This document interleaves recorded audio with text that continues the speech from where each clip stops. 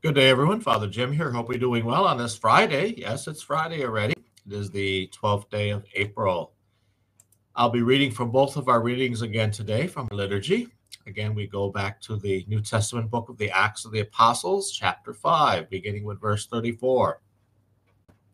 A Pharisee in the Sanhedrin named Gamaliel, a teacher of the law, respected by all the people, stood up, ordered the apostles to be put outside for a short time, and said to the Sanhedrin, "Fellow children of Israel, be careful what you are about to do to these men. Some time ago, Theudas appeared claiming to be someone important, and about 400 men joined him. But he was killed, and all those who were loyal to him were disbanded and came to nothing. After him came Judas the Galilean at the time of the census. He also drew people after him, but he too perished, and all who were loyal to him were scattered. So now I tell you, have nothing to do with these men and let them go. For if this endeavor or this activity is human origin, it will destroy itself. But if it comes from God, you will not be able to destroy them.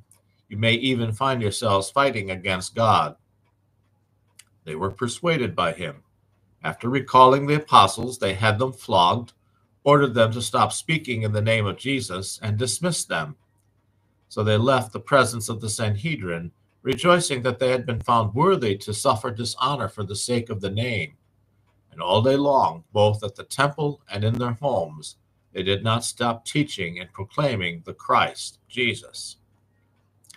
And our gospel today begins the 6th chapter of St. John. Of course, it's the long bread of life discourse, but beginning with the miracle multiplication of loaves and fish. So chapter 1 or chapter 6, verses 1 through 15.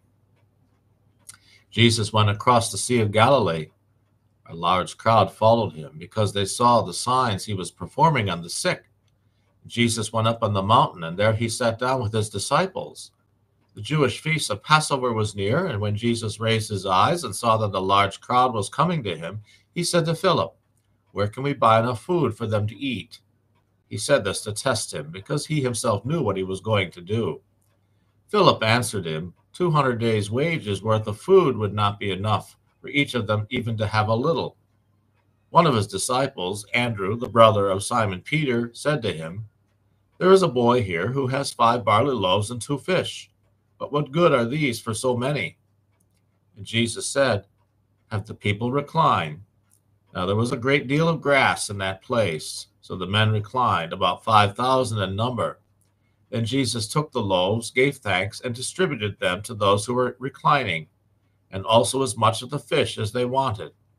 When they had their fill, he said to his disciples, "Gather the fragments left over so that nothing will be wasted."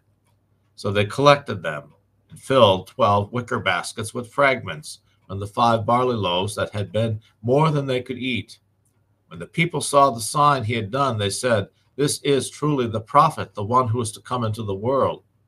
Since Jesus knew that they were going to come to carry him off to make him king, he withdrew again to the mountain alone.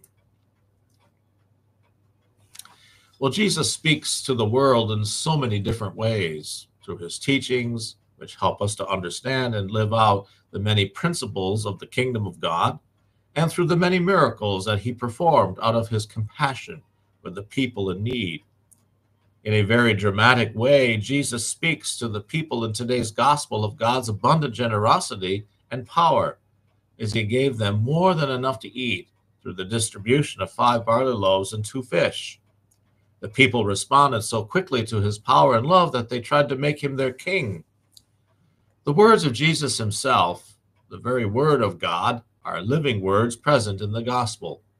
We hear him today and every day in the scriptures.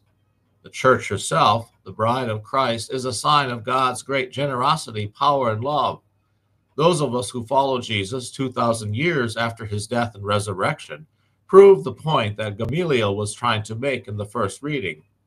Jesus' followers are still around, not only in Israel, but throughout the whole world, proving that Jesus' teaching and the preaching of the Word of God by Peter and John was the work of God.